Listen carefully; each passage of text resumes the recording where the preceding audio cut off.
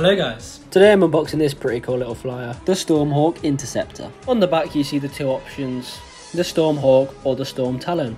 You guys decided which one I should build, and that is the top one, the Stormhawk.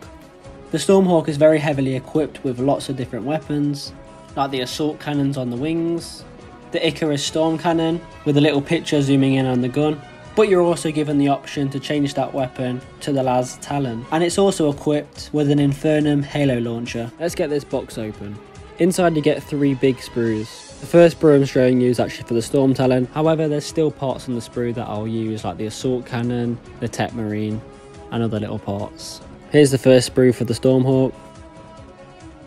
Here's the third sprue. Here's the front piece for the Stormhawk. Here's the canopy piece for the Storm Talon and the stand. Here's the instruction book. Unfortunately I ain't got enough time to go through that. That's the unboxing of the Stormhawk. Thank you guys. See you in a bit.